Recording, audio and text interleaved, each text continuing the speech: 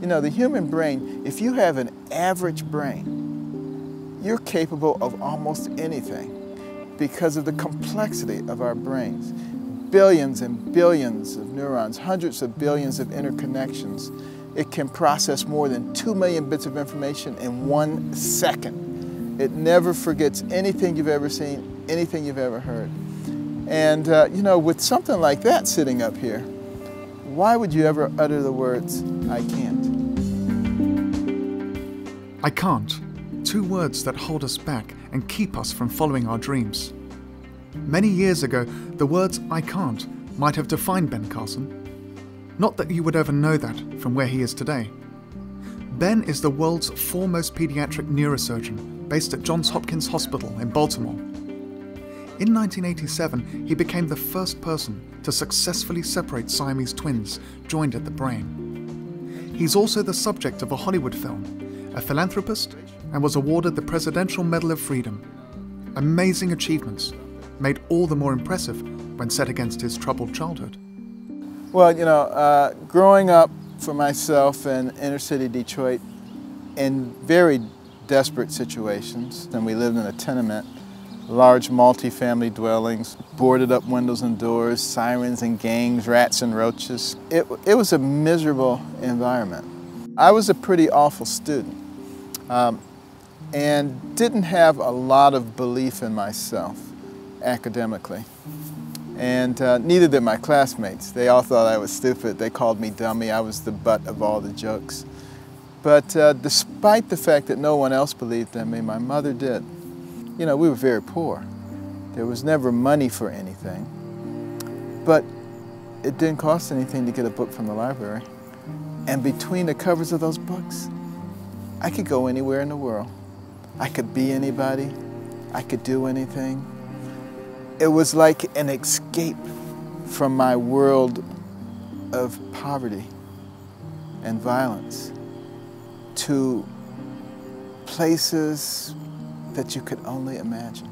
Almost as a side effect of the reading, I was looking at words all the time. So I learned how to spell.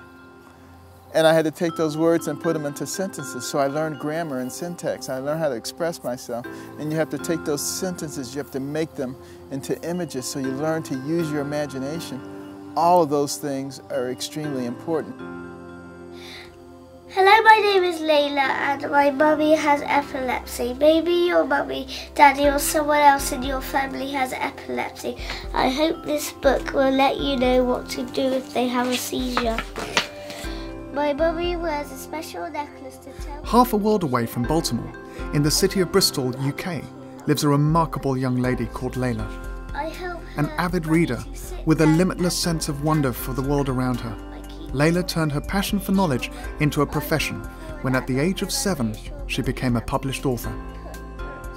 There wasn't a book about adults with epilepsy for children, and I thought it would be nice if it was written by a child as well. Because if you didn't have this book, you would think, oh, what shall I do? Done really well today. Layla's mum Sarah developed epilepsy following a head injury when she was a child.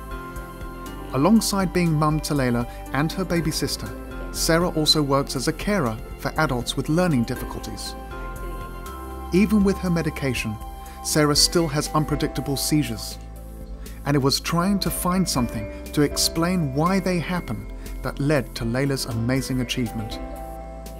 I looked everywhere for a book about epilepsy aimed at a child who's got a family member with epilepsy, but there was just nothing out there. I noticed Layla was carrying around a notepad and I was curious what she was writing in there, and had a little look, and she'd written loads of information about epilepsy. I thought, this is a really good idea. So I looked into having it published. Local publisher Pomegranate Books thought so too, and put Layla's book to print. So far, it's sold over 300 copies around the world and has set Layla on course for her future career. I want to be a writer. I'd like to write adventure books, story books, information books. I am very proud of her.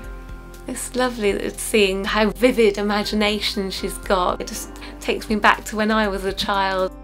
She's eager to be a teacher, and she's also wanting to write more books. For example, that she was asking my father-in-law about his diabetes recently, so I know she wants to write a book to help children who's got a family member with diabetes.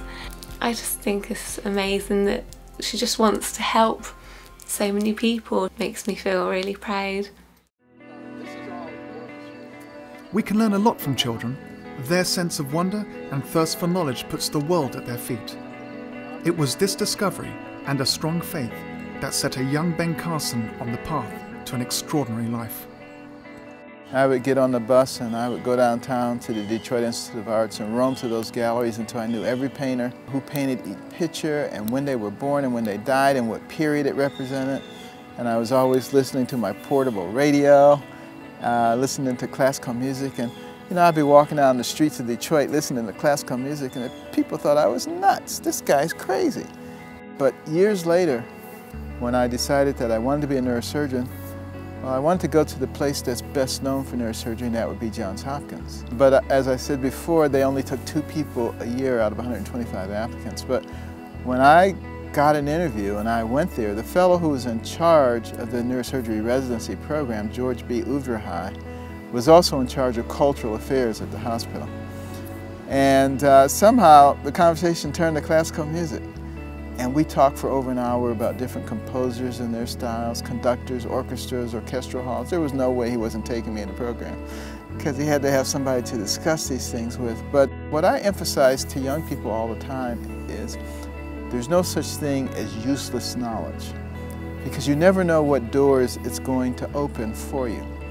And the more you know, the more options you have. We cannot trace, the origins of a thought.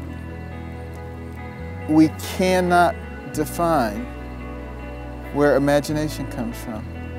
And I'm not sure we ever will, because that exists in a different dimension.